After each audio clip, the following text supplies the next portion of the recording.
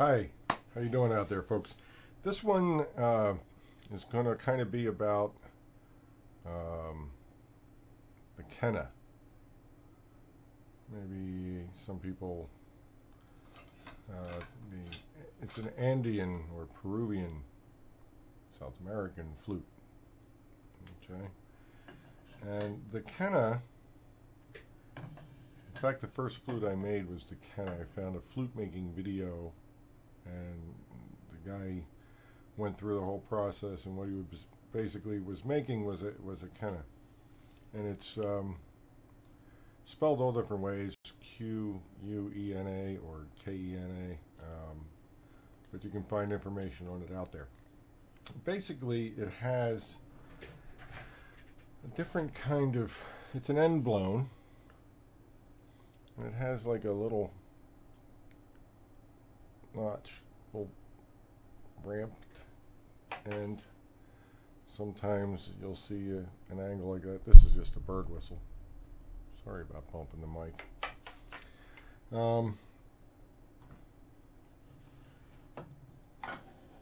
I was hesitant to make Quenas because I had a hard time blowing them. I had a hard time making sound. This is one I got from Eric the flute maker.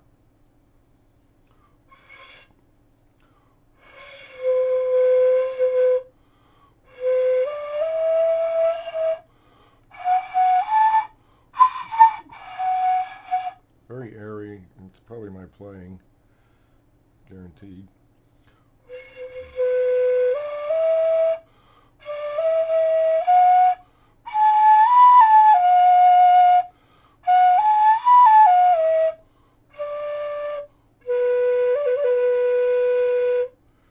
Yeah, that's how it was my playing, see.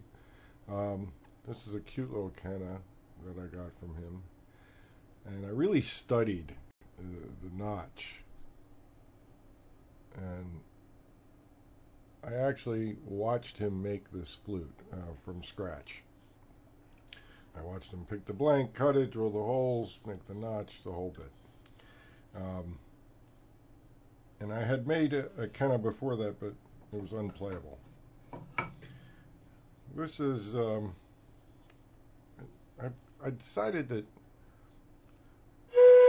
somehow the most important thing to me was learning how to make noise with them, you know? And the fact that I could just pick up pieces of bamboo that were laying around that had the ends cut off, that were just hollow tubes, not too long, and I could turn them into something. And I didn't follow any particular scales when I was making these. And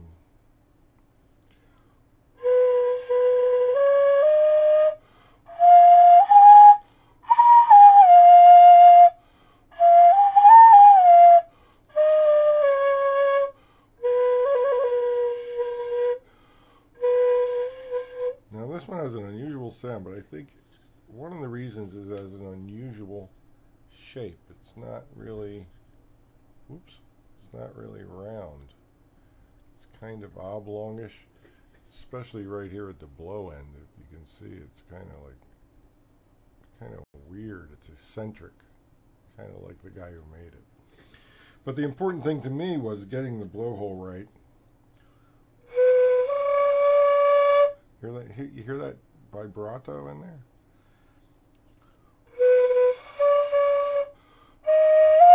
I think that's the shape of the bore. Here's a little bigger one. Again, using pretty much that same embouchure. Now what I do is I get the burning iron and I put it like about that angle. I'm not one of these guys with a little compass or something else, so about like that. So if I held that 90, you'd see it. Yeah, I don't know. There's 45, maybe 30. And then do a little on the inside. Just a little on the inside. Sometimes touch it up with a little sandpaper.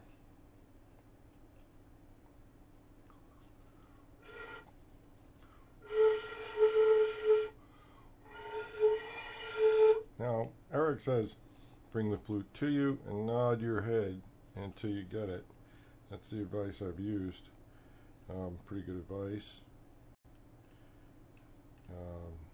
Sometimes I'm a little wacky with the way I drill my holes, just because my hands, I want it to fit my hands.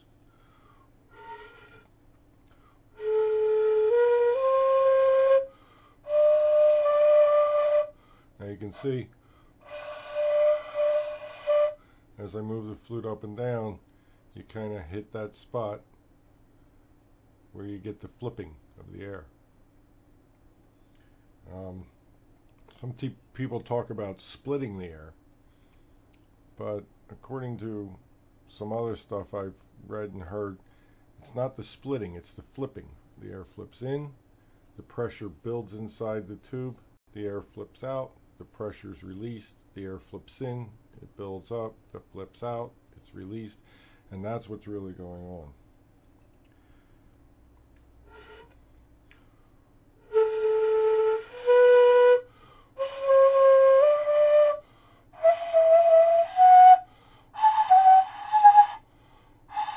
Now, I always have trouble with the really high notes on these. I don't know if it's just because I'm holding it different or it requires a little more breath control. Lower notes seem easier. Oh, they did a second ago. And anyway, moving on. This is another one I made, and really weird kind of sound to it, scale wise.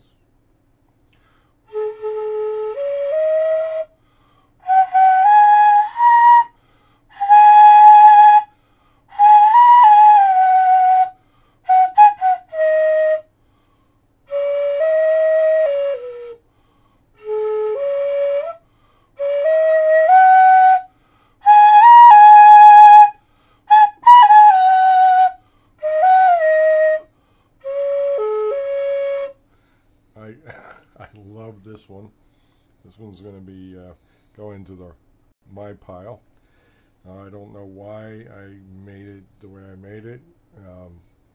Seems to play the high notes better with these big holes.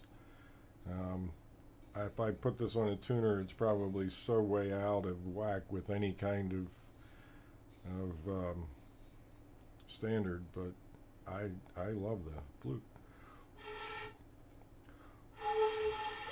And it's kind of like it plays a song, just going up the scale.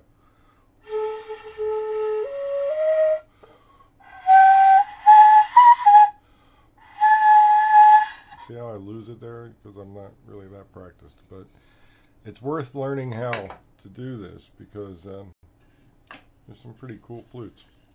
Now this is another one I made. I wanted to make a bigger one. And I wanted to make one kind of in a normal, kind of major tuning, just to see if I could. What the heck?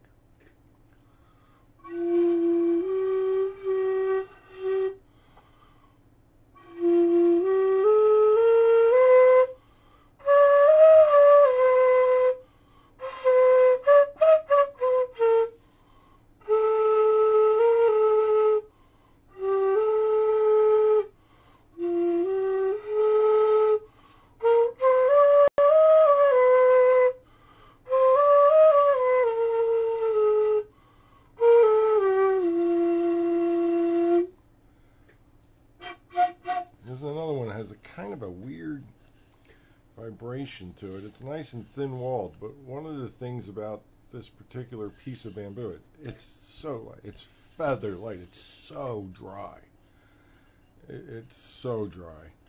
Oh, also, I got a little tuning hole in here because I wanted to tune it.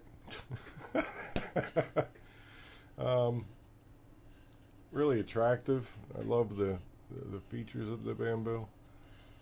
This is just really cool natural markings. Nothing on this flute but mineral oil, and it's really cool. The thing about it is it's so dry. Like when you go to hit this with a burning iron, it'll flame up. I mean, that's how dry this particular piece is, and I think it affects the sound. If you listen closely, can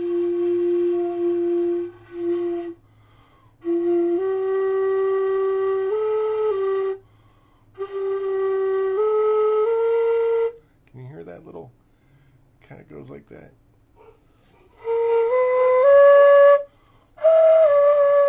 Now, if I go sharp breath and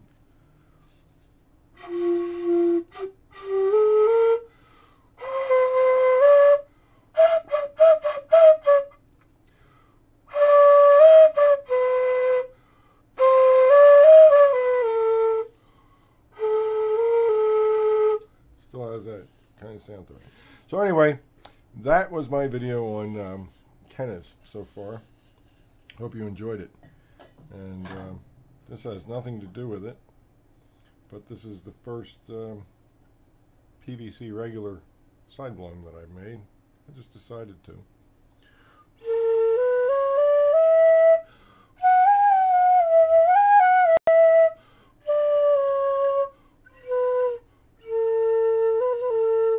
They don't sound bad. So, you know, if you don't feel like ruining a bunch of bamboo or wood, you know, run some PVC and try making your own flutes. It's really worth it, folks. Enjoy, make some more music. The world's a better place for it.